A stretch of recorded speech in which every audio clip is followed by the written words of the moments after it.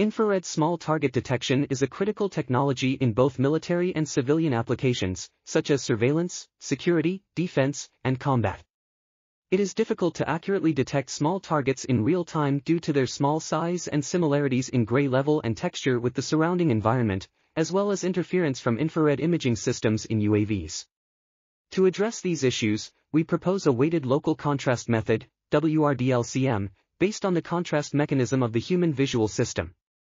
The method combines contrast ratios at the pixel level with an improved regional intensity level to establish a weight function that suppresses complex backgrounds and random noise. Finally, the contrast and weight functions are combined to create WRDLCM, which enhances the target while suppressing background interference. Our algorithm outperformed other methods in terms of ROC curve, signal-to-noise ratio, and bit error rate. Furthermore, it is suitable for small sample sizes and can be implemented on FPGA hardware.